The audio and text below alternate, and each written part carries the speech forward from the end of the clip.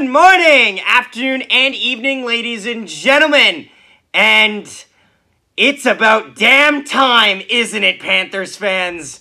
Welcome back to the second round. The Florida Panthers have defeated the Washington Capitals in 6 games. Now, some may say that this is quite a little underwhelming, given the fact that that pretty much the Panthers were the heavy favorites going into this match. They won the President's Trophy, obviously, and that curse will still linger over their heads until the day they win the Cup, if and so that happens.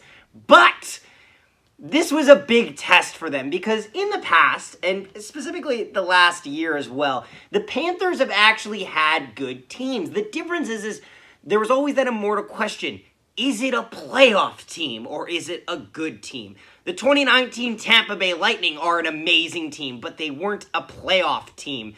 The 2021 Florida Panthers were an amazing team as well, but they were not a playoff team.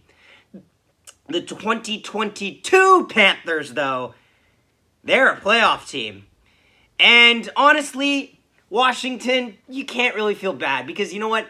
This was always going to be an uphill battle, but credit to the Capitals, they did make it interesting. First off, the Capitals come into Florida and steal Game 6. They win 4-2, a shocker to the system, honestly, and it was such a great game for them because it showed how this series needed to be.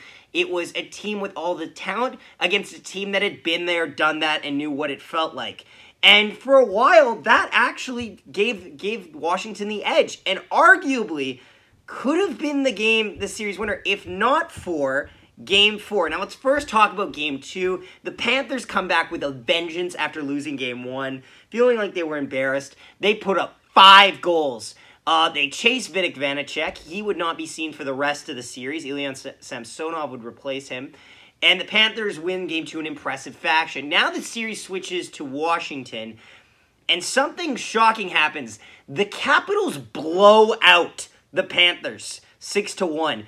The Capitals dominate the Panthers. The Panthers don't even look like they're in the same league as the Caps in Game 3. And the Capitals take a 2-1 lead in the series. Game 4 rolls around, and oh my God. What a what-if scenario.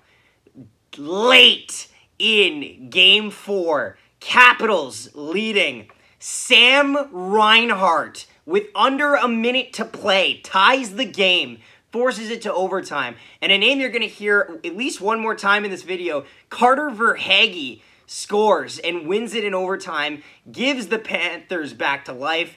Now, instead of a possible 3-1 series lead for Washington, it's 2-2, and you're going back to Florida. The Panthers then win 5-2 in Florida. They put, or 5-3, sorry, my apologies, 5-3 in Florida. They win a statement win once again, and they go to Washington, where it's honestly a solid game between the Caps and the Panthers. Like, a lot of these games were still pretty watchable. Like, it wasn't like no disrespect to Nashville and Colorado, but half those games are not watchable. Like, they're to the point where you're just like, about halfway through the game, you're like, oh my God, this is done. This is done. This is over now. But yeah, to the Capitals' credit, they did keep it close. But the Capitals are now in a tough spot. And let's talk about that for a second before we move on to what happens in Game 6. Because the Capitals ultimately lose in 6. And Ovechkin kind of said it best. He said, they're kind of fucked. It's kind of fucked up. And he actually worded it like that. Because the Capitals are in the same place as the Penguins in the same respect. They are the old guard. They are the established team. There are new teams making the playoffs these days, and it definitely threatens the livelihood of the Capitals going back to the playoffs next year. Ovechkin has not missed the playoffs in a long, long time. And the core there is still solid in theory, but it is definitely aging. And there are holes in their lineup where the Panthers were able to exploit. Team depth was an issue, especially on the defensive end. You could see on nights where the Panthers dominated, they cut through with ease, and that was the big factor. Now let's talk about Game 6. Game 6, Panthers have a lead late in the game.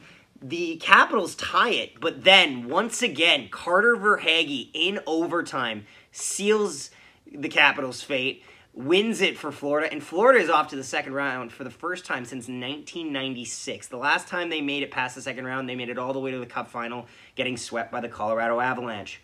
What a weird world we could live in if history repeats itself once again. Honestly, Panthers fans, be excited because you're done, your series, you've done all you need to do.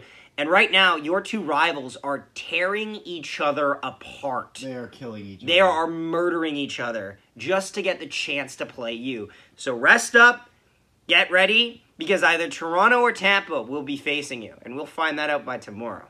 So, once again, honestly, guys, let me know, what do you think was the biggest reason for the Panthers winning this series? What do you think is the future of the Washington Capitals? Let us know down below in the comments. Thank you so much for watching. Don't forget to leave a like. It does help us out a lot. We appreciate it. Subscribe if you're new to the channel because we always love to meet more people. And we live stream playoff games all the time, so it's always great to chat. And we will see you later.